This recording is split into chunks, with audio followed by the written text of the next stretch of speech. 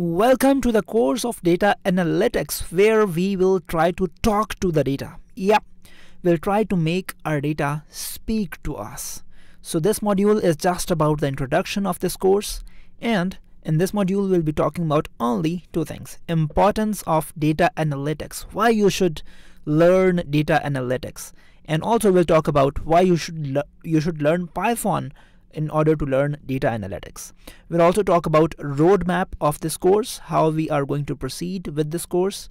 But before that, first thing first, that is importance of data analytics. I have collected a few statistics for you guys that says the demand of data analytics has increased 702%. That is nearly 4 times since 2011. You know, this 2011 was actually the boom of data science field, when this universe was bombarded with a lot of data.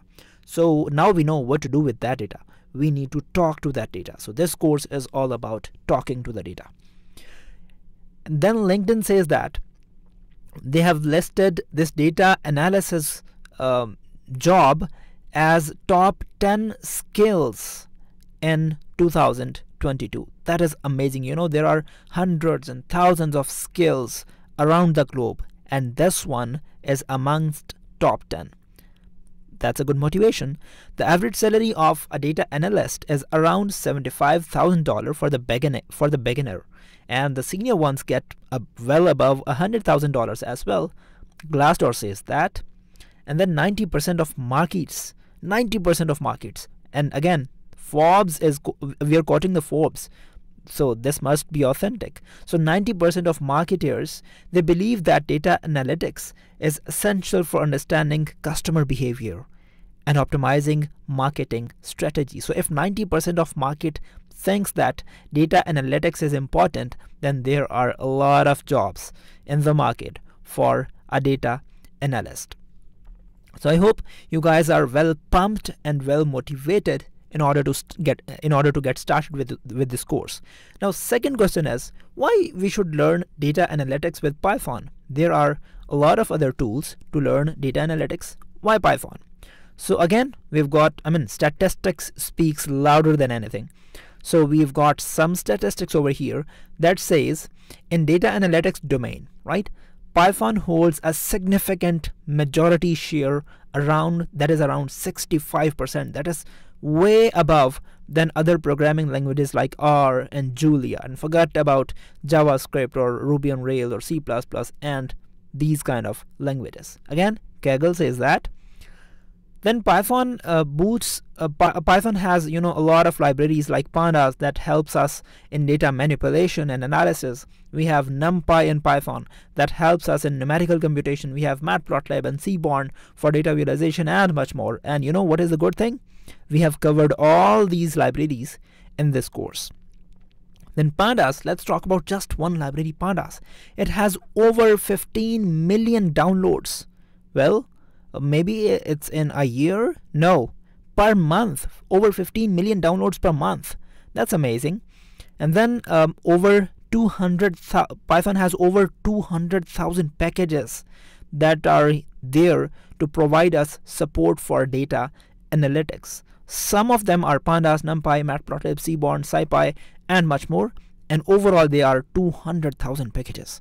So Python is rich for data analytics. If you want to learn data analytics, Python is going to be the best source, the best tool in order to learn data analytics, right? So let's get started with data analytics. So our major goal of this course is to learn different libraries of Python that help us in data analytics. So when we talk about data analytics, the best library of Python that comes into mind is none other than pandas.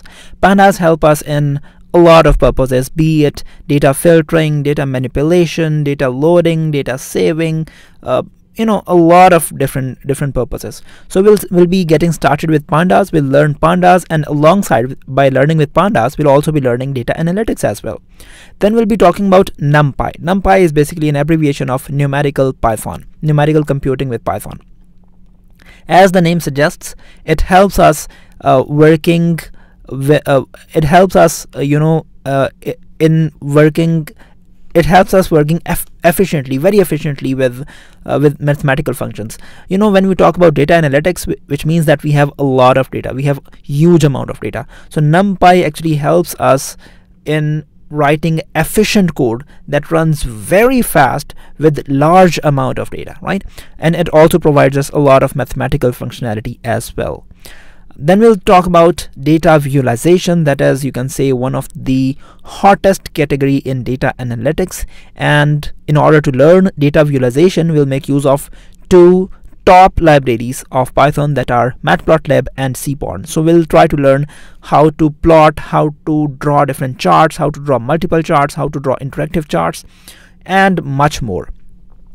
Then we'll also be learning about data preprocessing. Some of data preprocessing steps we will learn inside these initial modules. For example, we'll be learning how to deal with missing values in the data in this pandas module, and so on and so forth, right?